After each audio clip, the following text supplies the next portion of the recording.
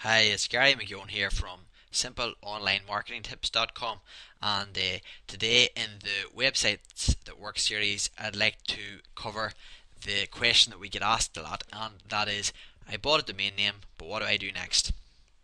So it's pretty simple, but it's always simple when you know how. So the first thing that you want to do when you've got your domain name is you want to write your opt-in or lead capture page. And what that means is it's the first thing that people see when they come to your website. And what we recommend you do on that first page is that you set it up to give people something, and in exchange for giving them something, that you receive their name and email. So let's say you had a website that sells houses. You would suggest that they give you their name and email, and in exchange, you'll keep them advised on properties on the market in an area in their area.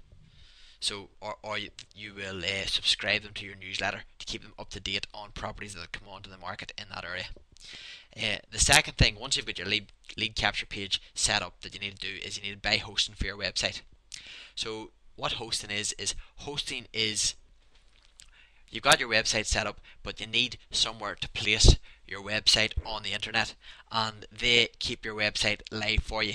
So it's all well and good having a website, but until you get someone to host it and to make it live on the internet, it's just not going to show up. And it's extremely important that you make your website live once you get your web page written.